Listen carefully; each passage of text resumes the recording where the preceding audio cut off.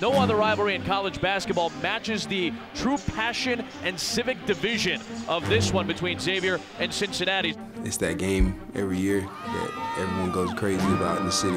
You got to get excited about this one here, Donnie. The rivalry between these two. You seem to get up a little bit more for these type of ball games, don't you? And if you don't have a pulse. This is a rivalry that started back in the late 20s. This is what college basketball is about. This differentiates us from so many other sporting events. I usually try to just say your biggest rivalry in your high school times about 100, and with a bunch of people that really do not like you. There's a lot on the line rivalry-wise. Second free throw, short. Offensive rebound, Gary Clark. Lefty layup up and in. Here's Cumberland driving on Macura, running shot, good. And the bucket counts. The foul was called on Macura.